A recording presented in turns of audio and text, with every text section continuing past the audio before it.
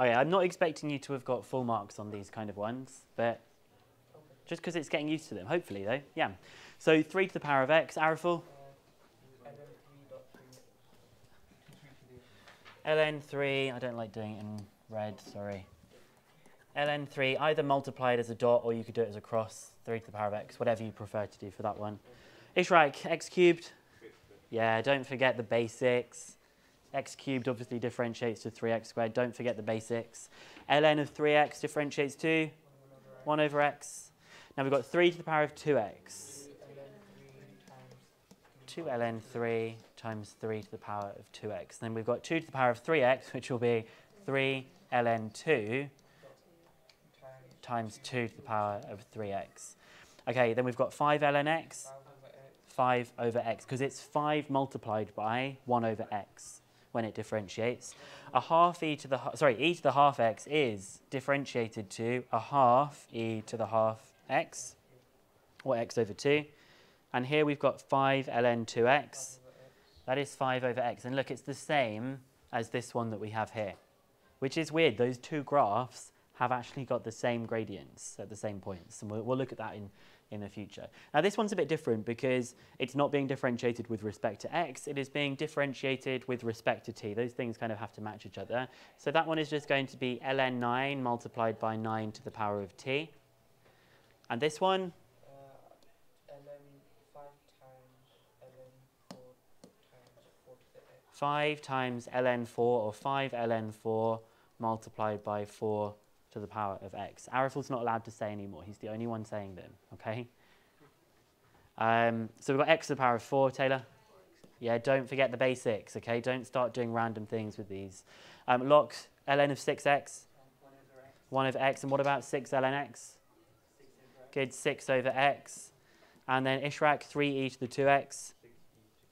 6e to the 2x. And then the last one, Shahan?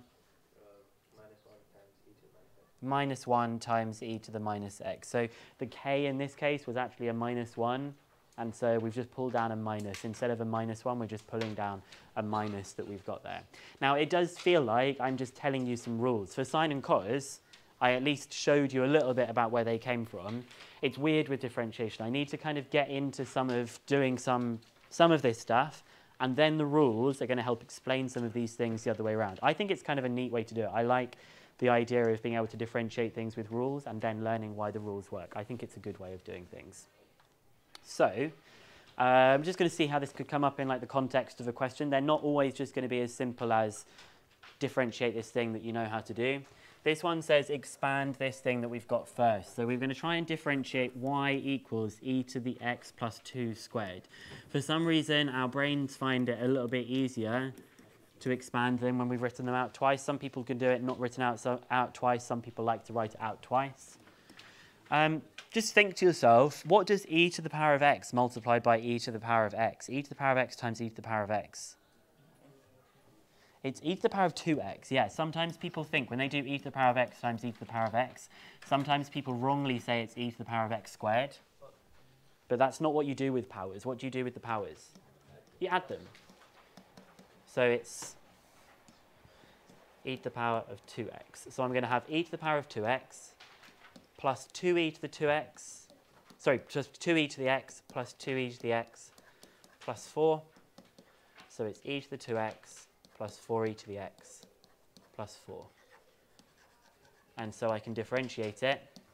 E to the 2x differentiates to 4e to the x, 4e to the x, and 4 disappears, goes. Okay? So pretty simple there, differentiating a function that isn't of a form we know how to do, so we do something to it to put it in a form that we know how to do. Now, these next questions you may find tricky if you haven't done enough of the catch-up work on logarithms, but we're going to do them anyway because it's good for you to see these things if you haven't had a chance to do these. Do I need to stay on this page a bit longer? No? Okay.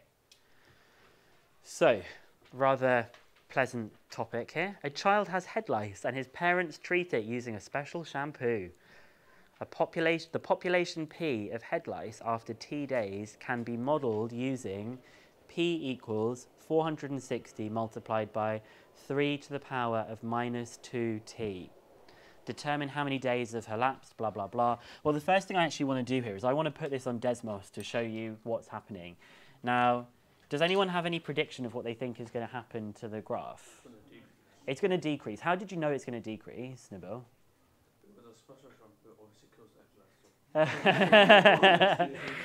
Okay, so he's thinking that the special shampoo is going to definitely work. But I was hopefully looking for the maths reason, because the power is negative, okay? I mean, it could be a terrible shampoo. It could be the other way around. There could be an exponential. So let's have a look. Oh, I've got it here.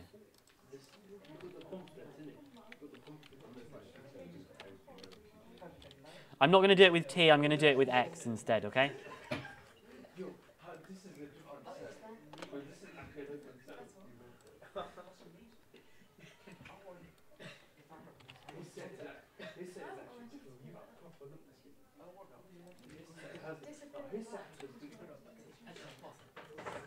Okay, so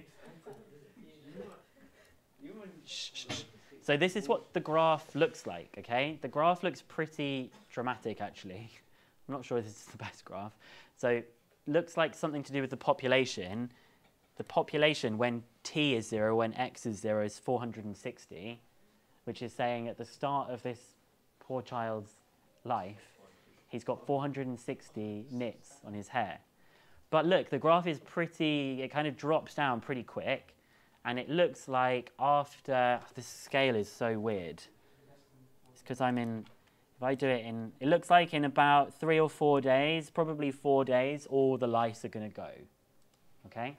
That's what the graph is telling us. Anyway, let's go back and see what we've got here. It says, first of all, determine how many days have elapsed before the child has 20 head lice left. So 20 head lice left means that the child has got a population of 20 lice living on its head. So I'm going to replace P with 20. So 20 equals 460, 3 to the power of minus 2t. I'm then going to divide both sides by 460 and hopefully find where I put my calculator. There it is. I'm going to need it. So we've got 1 over 23 equals 3 to the power of minus 2t.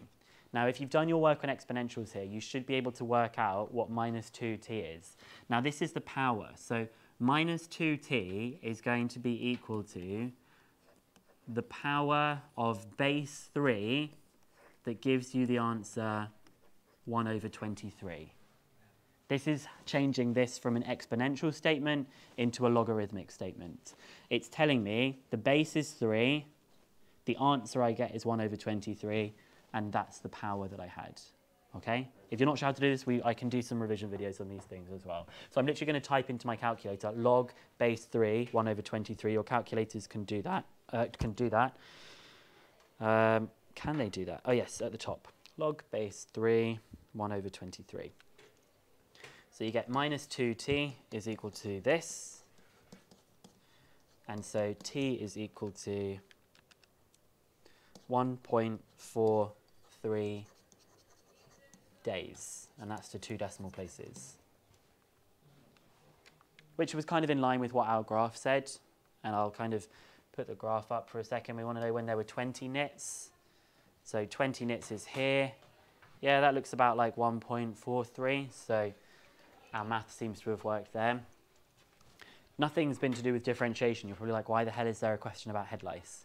Because of this next bit of the question has got some things to do with differentiation. It says, determine the rate of change of head lice after 3 days.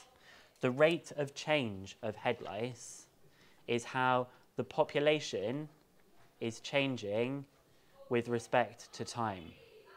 dp dt, this thing here, means the rate of change of P, the rate of change of P. And we're going to do loads more on this in the future, so for now it's just looking at this one example that we've got. So the rate of change of P. We want to find out what is dp dt when t equals 3. So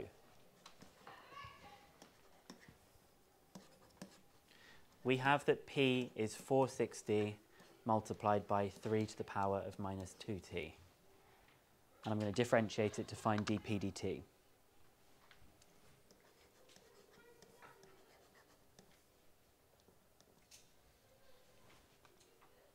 What's that going to differentiate to?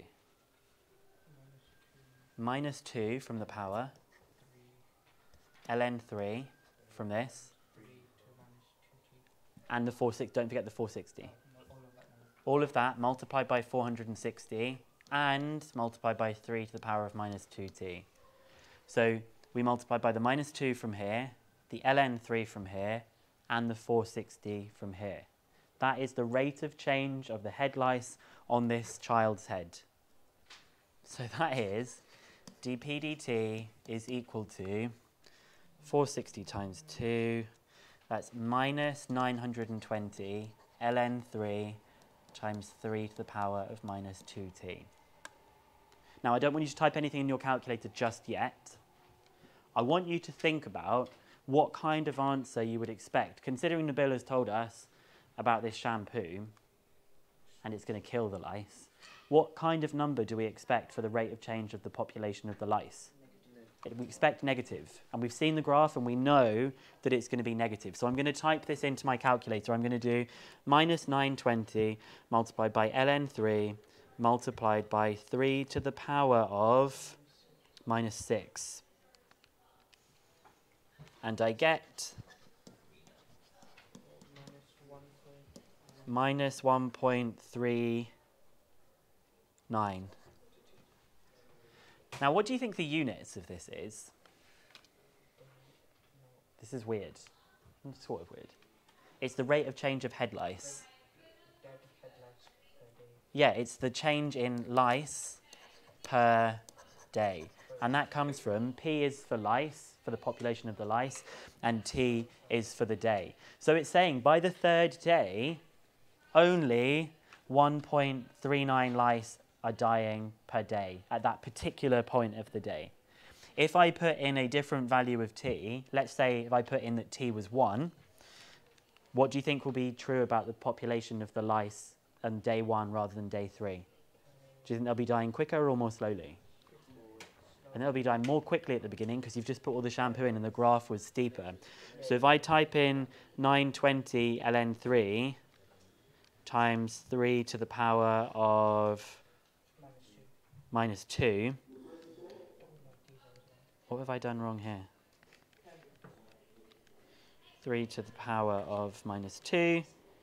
You get minus 112. So on day 1, the shampoo was killing 112 lice per day. And then on day 3, it had gone down to this. And that's because when you look at the graph, on day 1, look, the rate of change is coming down really, really steeply.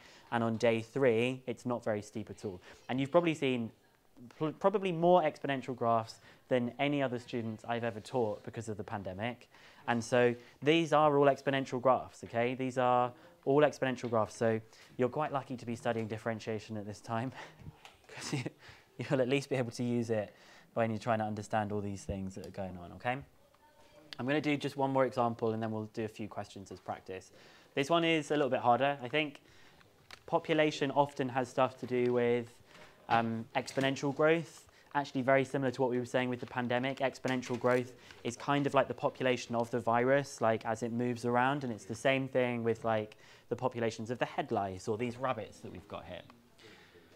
So this one says a rabbit population P after T years can be modeled using this formula. Determine after how many years the rate of population will reach 20,000 rabbits per year. So it says how many years the rate of population increase will reach 20,000 rabbits per year. Rate of population increase. That's not saying the population, it is saying the rate of population. So what is rate of population? dp dt. So we want to know when dp dt is 20,000. So if P is 1,000 multiplied by 2 to the power of T, we're going to find out what dp dt is. Red one, do you think you could differentiate that for me?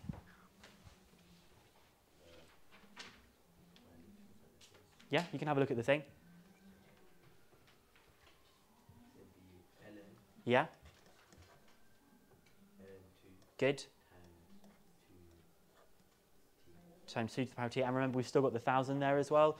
So I'm going to just put the 1,000 at the beginning like that. Okay? So that's the thing differentiated. We're now going to try and make that equal 20,000. So 20,000, that's the rate of change. In fact, it's the rate of increase. If it was said a population decrease, I would have wanted to put a negative in front of it. So 20,000 equals 1,000 ln 2 times 2 to the power of t. So I'm going to divide by 1,000. So I've got 20, and I'll divide by ln 2. So that's 20 over ln 2 equals 2 to the power of t.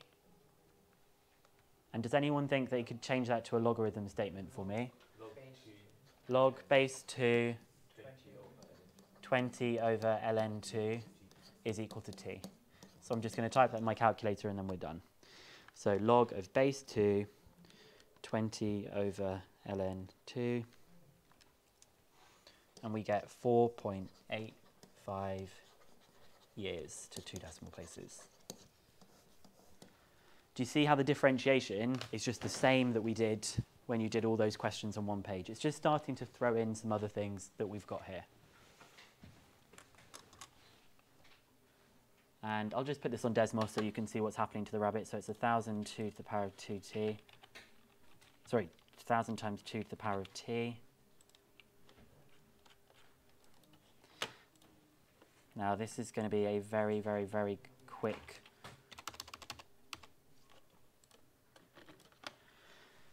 So rabbits notoriously breed very, very quickly. The rabbit population down here is on the first day 1,000. I mean, this is crazy. This is not realistic at all. But like how quickly the population is increasing. Like, I think this is not a very...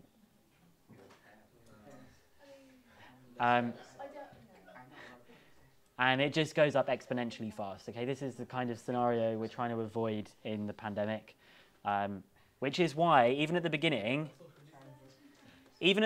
when something doesn't look like that much of a big deal, it doesn't look like much of an increase, it's very quick for things to start getting pretty extreme, and that's really the message that we're living through at the moment. So, okay, so that's us done, ready for exercise 9A and 9B.